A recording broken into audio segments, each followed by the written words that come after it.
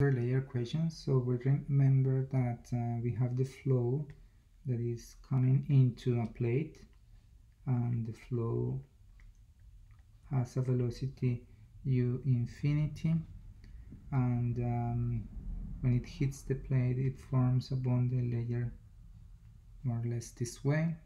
So the fluid has also a temperature which is called T infinity, and the boundary layer thickness it's delta, and the plate it's at temperature Ts, and x is measured from the tip of the plate, and the total plate distance is L, and the y coordinate is the distance from the perpendicular from the plate. So the velocity on the boundary layer, it is going to be a function of x, this distance, so it will depend on the point of interest. It also depends on L, the total length of the plate. In this case, V represents u infinity, the velocity of the fluid, and the fluid will have some density and viscosity. So we have 1, 2, 3, 4, 5, 6, 7, 8 parameters. 1, 2, 3, 4, 5, 6, 7 parameters, sorry, 7 variables. And in the case of the shear stress, we are going to have the same variables. We also have 7 variables. In the case of the thermal boundary layer, we are going to have more parameters. So besides to the ones that we already mentioned, x, y, L, the velocity, the density, and the viscosity, we are going to have some thermal properties as Cp, the conductivity, and the temperature of the plate, and the temperature of the fluid. So in total are going to be equal to 1, 2, 3, 4, 5, 6, 7, 8, 9, 10, 11 variables. So we have 11 variables. And for the heat transfer convection coefficient is going to be the same thing. Cp, K, Ts, T infinity, also 11 variables.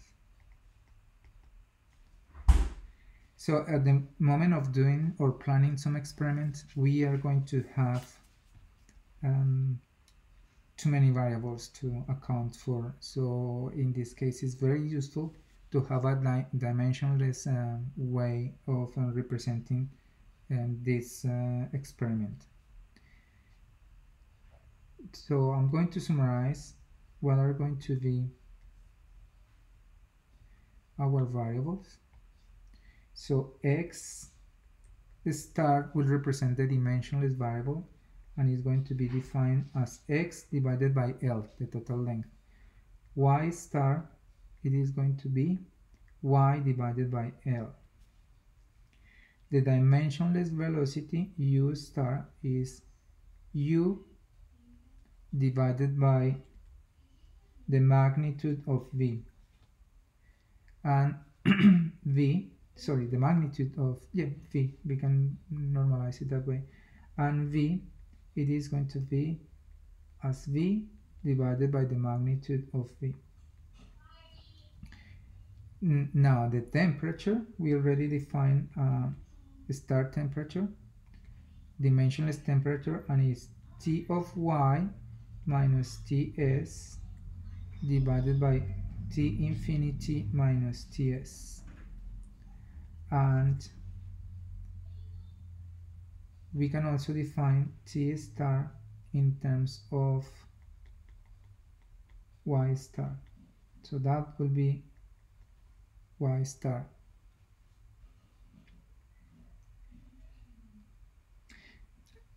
Well, T of y minus, let me go back into that one. Y is a function of y is a function of y star, so I don't have to write that explicitly, and let me keep it that way because that way was defined. And at the moment of doing some derivatives,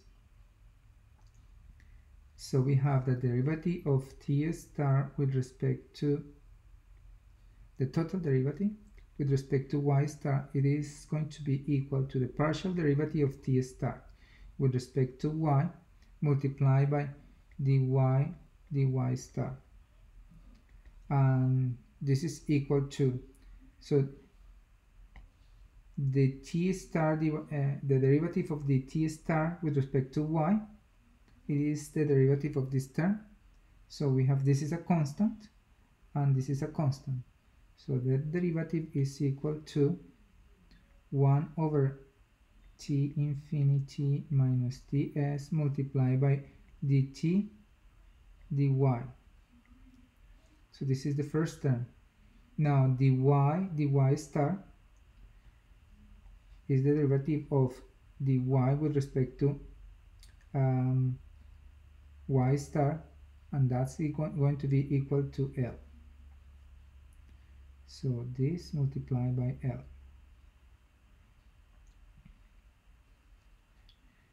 So we can write dt star dy star multiplied by 1 over L is equal to 1 over t infinity minus ts dt dy. And if I multiply by negative 1, I can swap these two terms. So if we have minus dt star dy star multiplied by 1 over L is equal to 1 over ts minus t infinity dt dy. And we'll see the reason why I'm defining these variables, because it's going to be useful further ahead.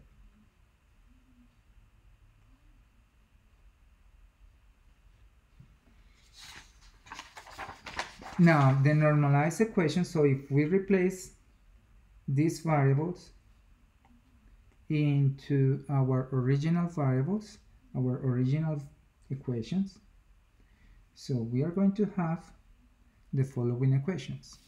So u multiply, well, first of all we have two equations, and the advection part, which is these two equations, are going to be basically replaced by the start version of the equations. The pdx is replaced by the start version, and the only constant that we have here is Reynolds L.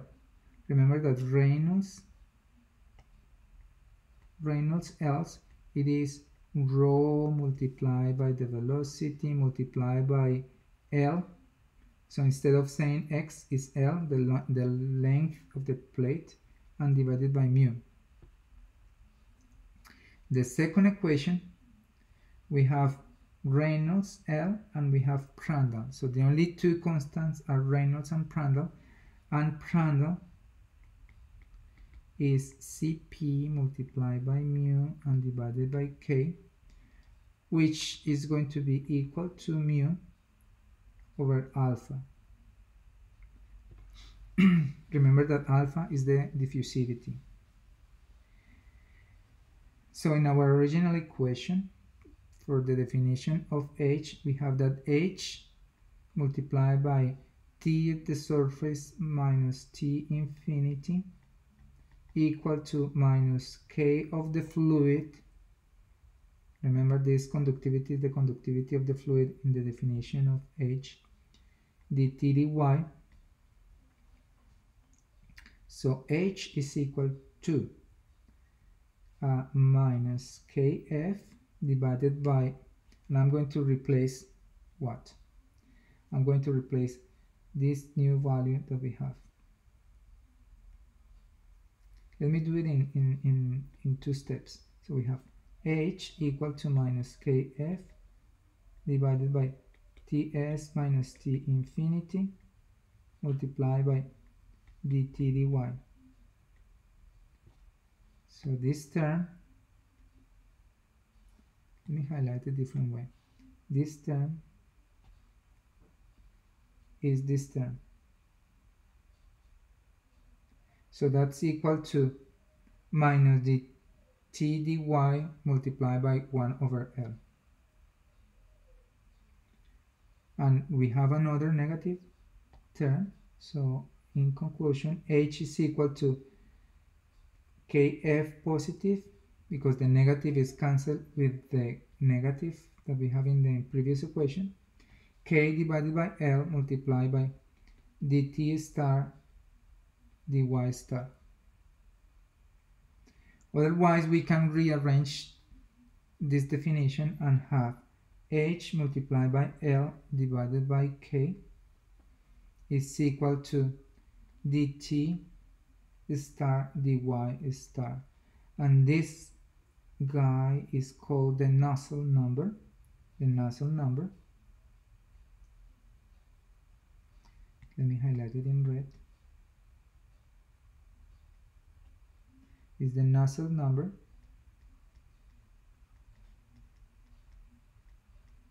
which is a dimensionless form of the heat transfer convection coefficient. Dimensionless form of H. This is our new dimensionless number. Now, we already also have Prandtl. So we have Prandtl here. So let's talk about a little bit about Prandtl. So the Prandtl number is named after Ludwig Prandtl, who was a scientific engineer that worked with boundary layers. So most of the theory from boundary layer is due to Prandtl. And so this number is named after him. So Prandtl is viscosity divided by alpha, the thermal diffusion. So it is the ratio into the viscous diffusion rate and the thermal diffusion rate.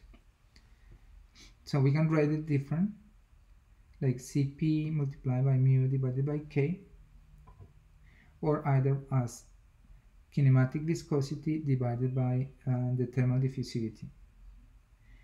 So first of all, these two are properties of the fluid.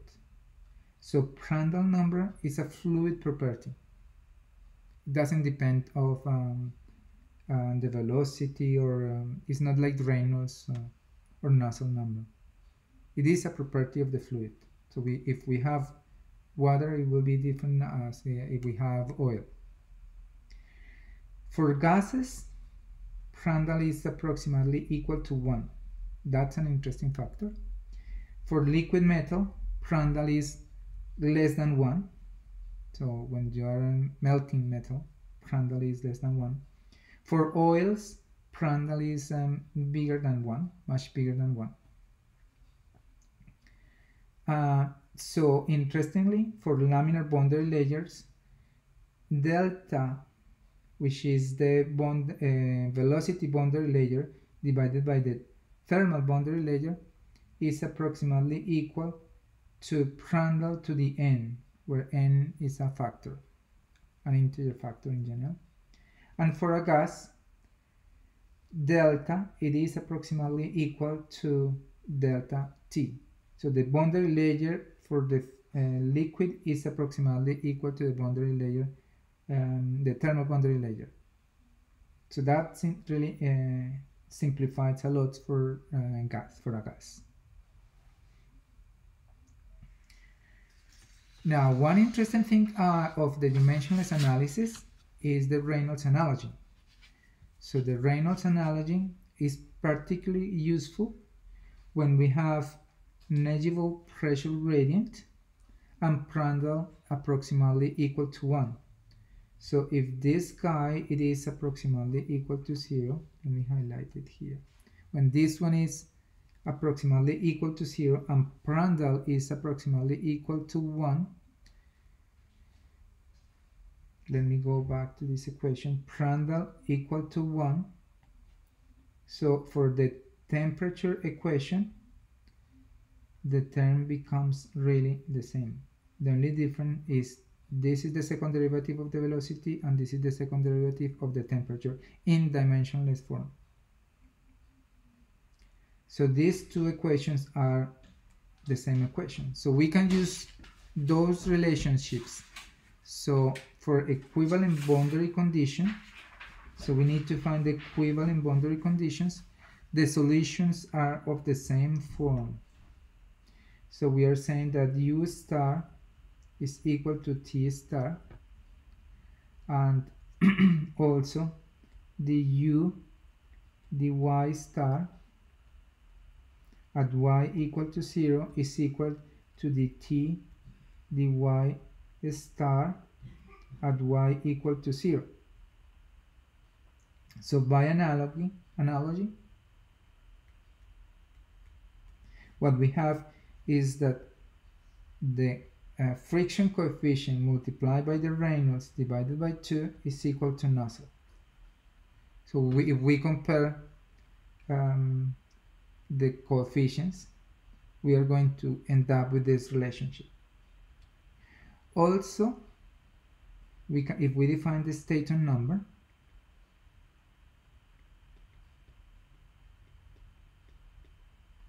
as Nusselt divided by Reynolds divided by Prandtl, and this guy is in reality a modified Nusselt number.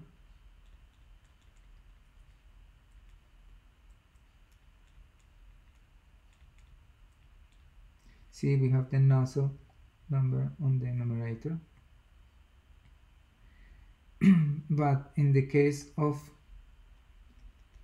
Prandtl equal to 1, so the Staton number is equal to Nusselt divided by Reynolds. And therefore, if we use this analogy, so we are going to have that the friction coefficient divided by 2 is equal to the Staton number. So that means that if we do fluid experiments and we are able to measure Reynolds numbers and the friction coefficient, so the friction coefficient is going to be related to the Staton number, and the Staton number, it is neutral over Reynolds. We know the Reynolds, so we can work out the Nusselt, and with the Nusselt we can work out H. So that means that we can do experiments in the fluid mechanics and get information about the heat transfer. But those are for very particular situation when the pressure gradient is negligible and Prandtl is approximately equal to 1. So this means that we are working with a gas. Okay? And so that's the way as many of those coefficients are formed. Okay, I will stop this dimensionless part at this point. Thank you.